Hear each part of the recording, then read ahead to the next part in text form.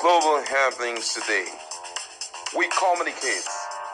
We analyze global news.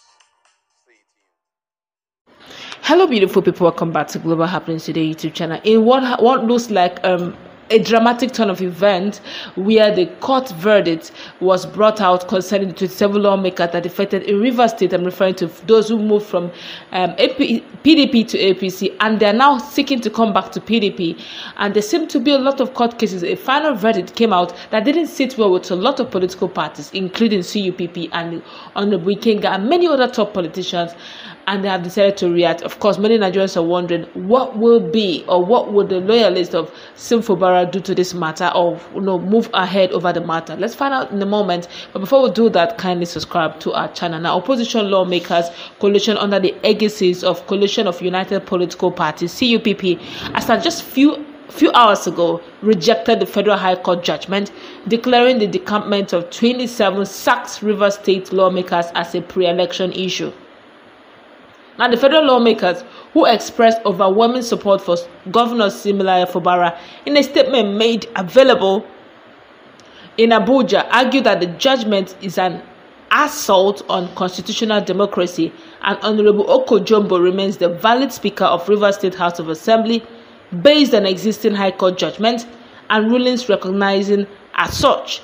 And the Federal High Court in Abuja on Friday dismissed a defection suit instituted against the 27 former members of the Rivers State House of Assembly loyal to the Minister of the Federal Capital Territory (FCT), Nyesom Wike, by the Action People's Party (APP).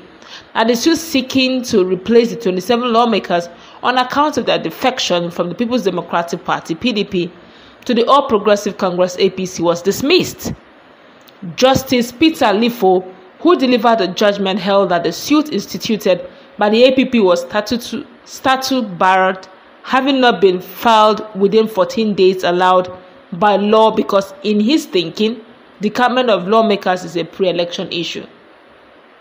A judgment which will alter the interpretation of what constitutes pre-election, since decampment is not among the issues that constitute pre-election.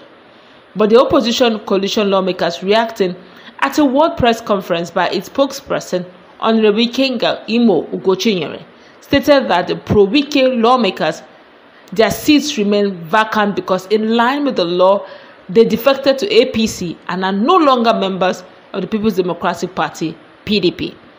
He added that there are many valid rulings of High Court that have restrained them from illegally parading as lawmakers and declaring Okojumbo as the valid Speaker of the Rivers State House of Assembly.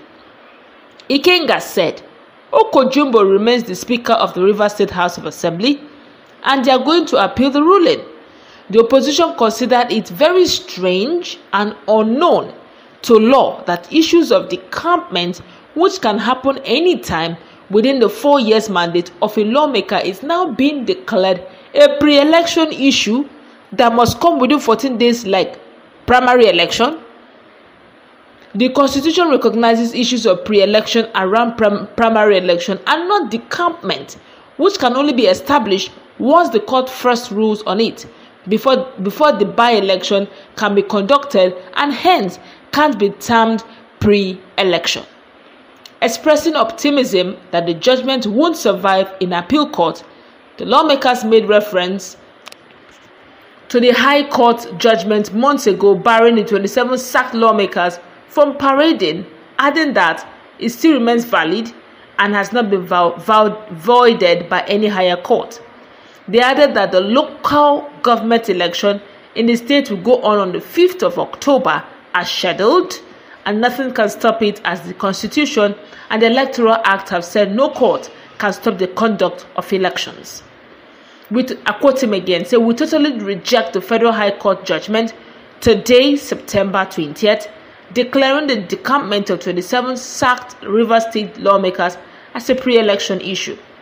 The pro-Wike lawmakers' seats remain vacant because, in line with the law, they defected to APC and are no longer members of the People's Democratic Party (PDP).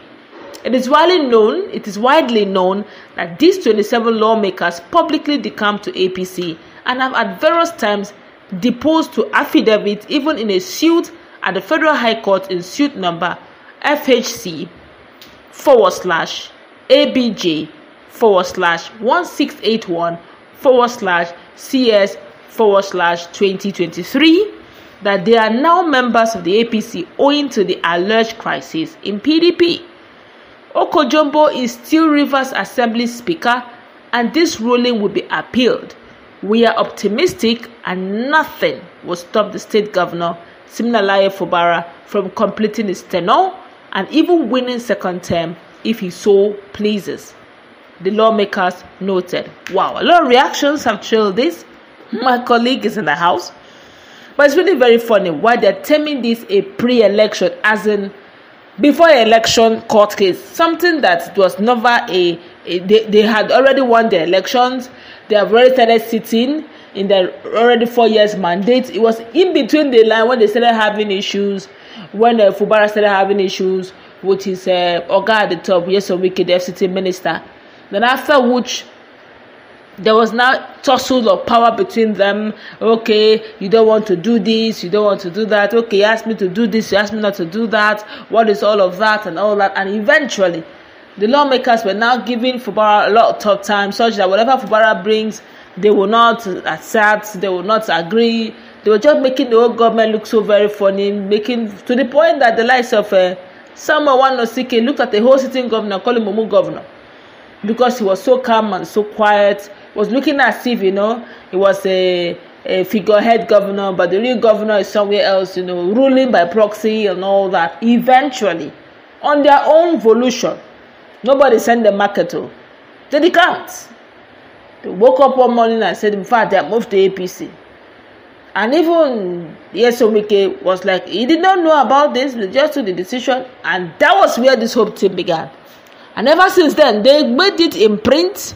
They did it in the video. It was in print. It was in media. It was on social media. They swore affidavit.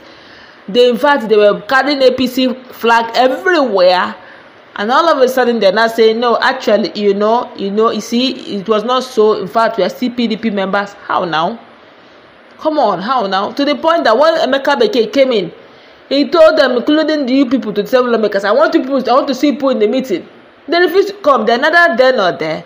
They don't even know if they're PDAPC or if they're APC or even they're PDP, because even PDP is not rejecting them.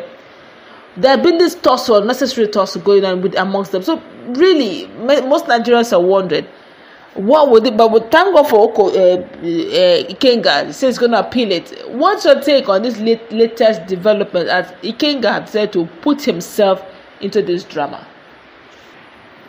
Well, this is quite shocking for most of us, and considering the fact that this issue has kind of underestimate, but kind of trivialize our constitution, the provision of our constitution, because this is a constitutional matter and it's already clearly spelled out in the constitution.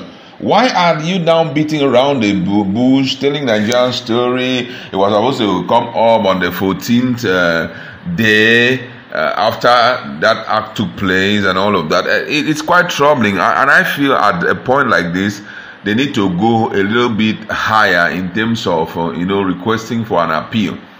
But then, for me, I think that this issue will still end up like this, considering the fact that this is Wike's terrain.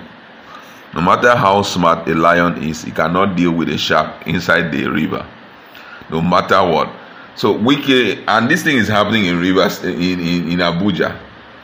You don't want to stay there again as a judge where Wike is. You now come and give any verdict against him. It's not possible. So somehow, we have always been told that the law is an ass. They can manipulate it anyhow. It's just to look at some of the loopholes inside the law and manipulate it anyhow, and it goes in favor of Wike. So appealing it, as much as it is true, but I know already we can predict what will be the end product of the appeal. All right, that's going to wrap it up. Let's meet in a